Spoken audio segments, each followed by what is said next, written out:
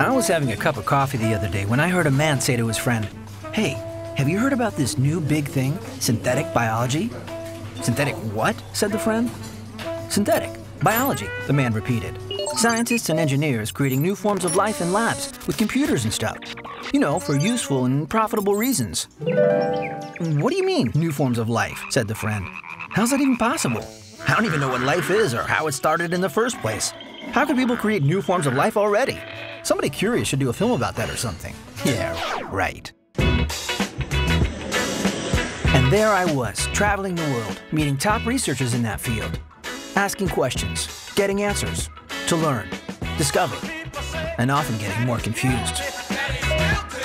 Synthetic biology can take many directions. It's bringing engineering into biology. We can now evolve or artificially select at the level of the DNA itself. 再現することができる。ここに強みがあります。 Can we create and embed new computation into the cells so that we can program the cells to do whatever we want?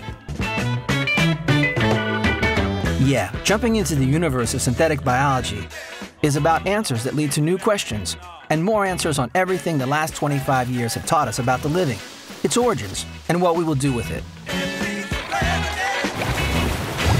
And it reveals the way science has changed since the beginning of the 21st century. It's about money, buzz, communication, applications, once biology becomes synthetic. Nature has only explored a tiny fraction of this.